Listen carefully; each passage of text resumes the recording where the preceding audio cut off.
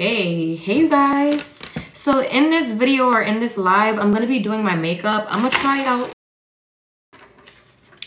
the e.l.f. primer, the Power Grip Primer. Let me put more.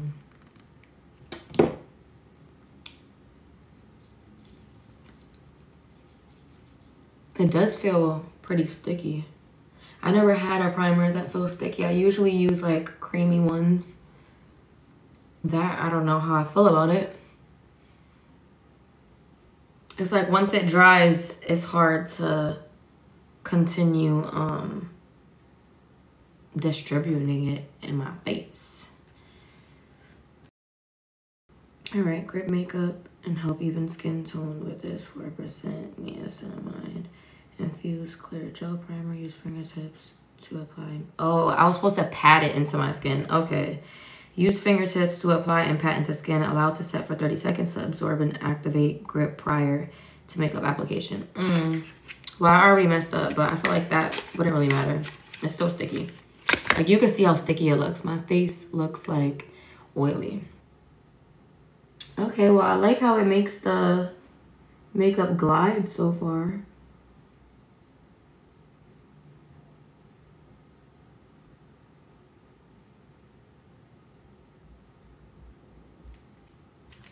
I put too much concealer.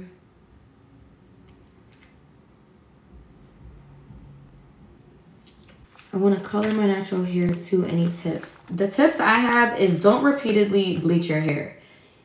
I bleach my hair. I root for bleaching. I'm not one of those people that's against it. But you just have to know what you're doing. Like, if you don't necessarily know what you're doing when it comes to bleaching your hair, use 20-dip volume and then keep working your way, like, in processes. So me, I use 30 volume and it took me 2 bleaches to get my hair to this color, but I let my hair be. I bleached it in January, I think, and then in March, I bleached it again. Like, you have to moisturize your hair, you gotta deep condition, you gotta leave your hair alone. Bleach it. If it's not to the color that you want yet, you have to slowly build your way to it. Thank you. Yeah, you have to slowly build your way to it. So I recommend slowly building your way. If you don't feel comfortable using high volume developers like 30 and 40, I never use 40. I normally use 30. But if you're not used to, you know, using developers, I would say start with 20 and just work your way up. And you gotta work fast because bleach works fast.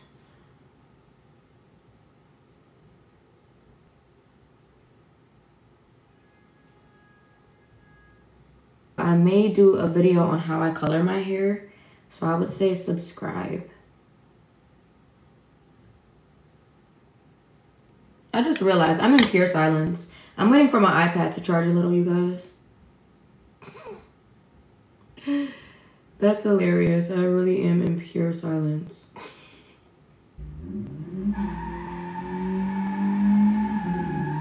Y'all hear that? It get a little nice out and motherfuckers don't know how to act. Thank you. I took out my twist late last night around like 1, 2 in the morning. I felt impulsive and I couldn't sleep, so I took out my twist and then I did my little wash routine last night. And what you call it. So this is, I guess you could say, I would consider it first day hair because I did do it like 2 in the morning. But I guess you could say it's first day hair. But yeah. But my hair normally isn't even this length. Like, I stretch it out. So that's why I said subscribe to my YouTube because all my little tips and tricks I'm going to be posting on my YouTube. Thank you, Jen. Thank you, thank you, thank you. Yeah, I love, like, red type of colors. So, like, burgundy, red, orange. I love those different hues. So, I know that maroon color was fire. I just know it.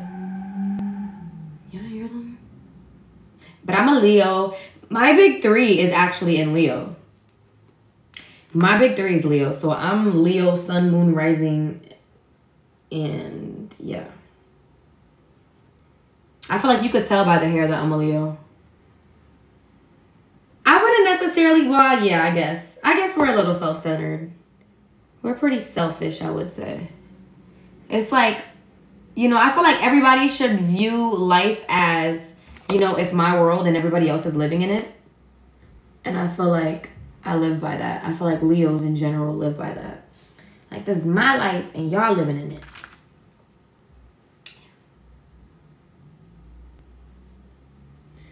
I'm about to take my clips and clip my hair back more, because it is getting in the way. I usually use a beauty blender, but lately I've been loving the brush.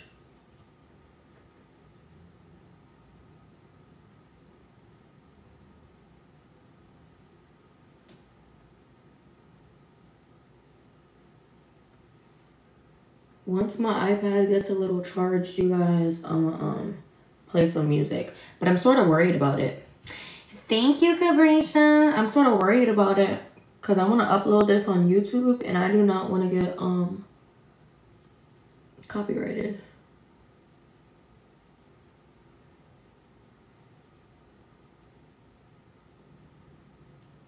I feel so awkward doing my makeup on camera. I feel so awkward. It's so out of my norm. It's like if I'm on live not doing readings, I feel like I'm out of my norm. But I'm trying to branch off to other things. So we're going to rock with it. Regardless of feeling awkward or not, we're going to rock with it. I might do a super bright under eye today.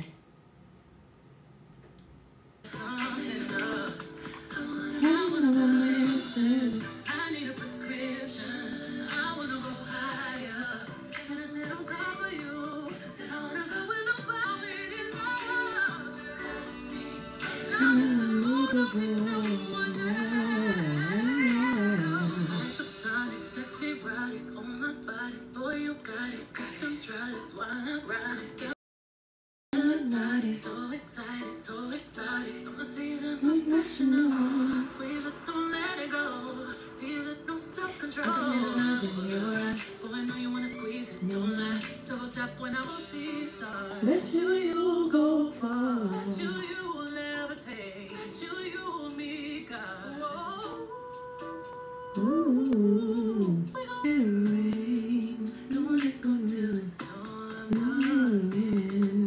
I pray that this will never end. Eyes on you when you perform. Eyes on us when I put on. I shouldn't have put this much concealer because this is way light. I was really only supposed to put a little bit. The TikTok girlies taught me about the press powder. If y'all in this live, hit that like button. I'm almost done with my makeup, so I will start the readings once I finish. I'm almost done. I'm debating if I want to do lashes or mascara.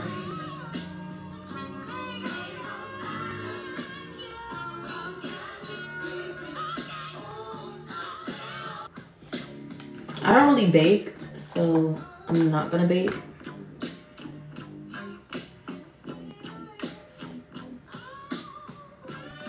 Lately, I've been using, I had this palette since I was like probably 15.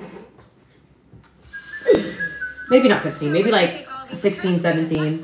But lately, I've been using, it's beat up and everything. But lately, I've been using this color mixed with that color for my contour. So that color and this color. And it's been working good. Like, it's so pigmented. I love Juvia's palettes. I actually need to get me a few more. I dab it on my face because, well, you can't really see on camera, but it's super pigmented. I tap it on there and then I blend it out. Because it's too pigmented for me to, like, actually blend it out in one. No, I gotta tap that thing.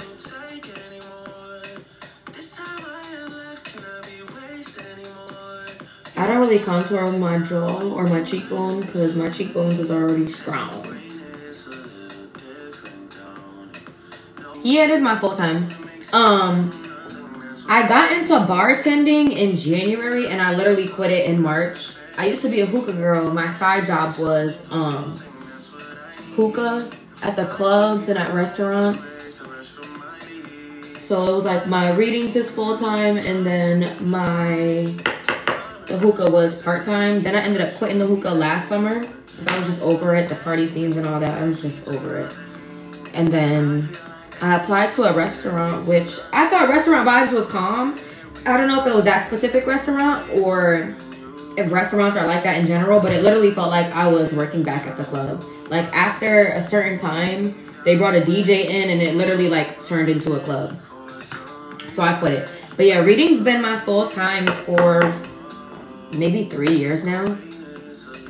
2 or 3. Once I created my website, that's when I took it real serious. I normally don't contour my nose, but I don't know why I'm feeling like contouring it today. Ooh, I'm here for it, a little Q&A. So was I afraid of the consistency from clients booking / not booking? I was, but I made it my full time once it was consistent. So I've been doing readings, I want to say for like 4 or 5 years now, maybe even 6.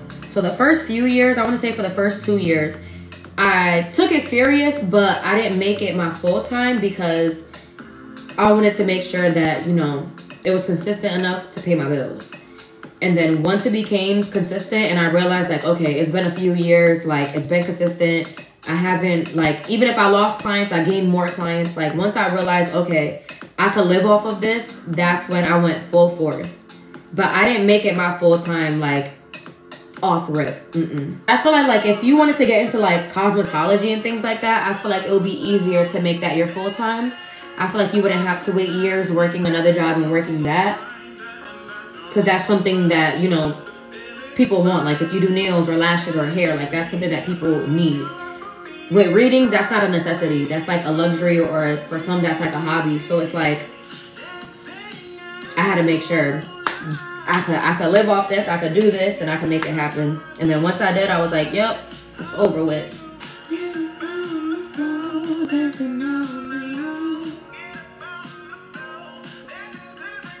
But I always say go for entrepreneurship if that's something that you want to do. I always say it.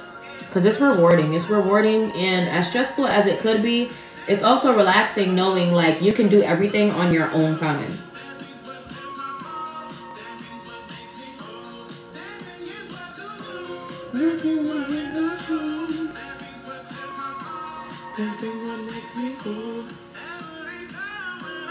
The thing about lashes too, like, it's a part of cosmetology and a lot of people book it, like it, enjoy it, want it. But I would also say it's not a luxury. So I would say don't start off your prices super low, but just be mindful, like it's not a luxury and it's inflation. Because I used to get my lashes done a lot, but now it's like with inflation whooping everybody's ass, it's like if I'm not doing nothing important, like boom, vacation, I'll get my lashes done. But like day to day, every day, I don't get my lashes done no more because everybody is upping their prices, and it's like you gotta book like every 2 weeks, 3 weeks. So it's like $150 plus $200. Some people even charge more than that for something that you gotta get every 2 weeks. So I would recommend start your prices low, and that's even what I did with my readings. I built my clientele, and then once I made it my full-time job, that's when I was like, okay, I have to up this. I probably upped my prices like probably twice or 3 times since I started reading. So my prices is still affordable because once again, it's a luxury. Like it's something some people view as necessary and some people view as fun.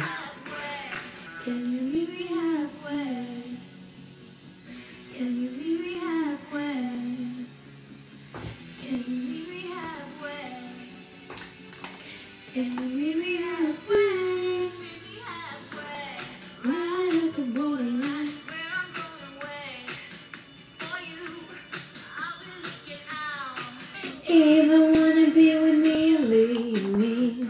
I need to make you want all of the love. For the ones that's joining, hit that like button, you guys. Hit that like button. I'm almost done with my makeup, which means I will start on the readings. Probably like 10 more minutes. So far I actually like the e.l.f. primer. I'm not gonna lie. The foundation was a little hard to what you call it, to blend. But besides that, I really like it.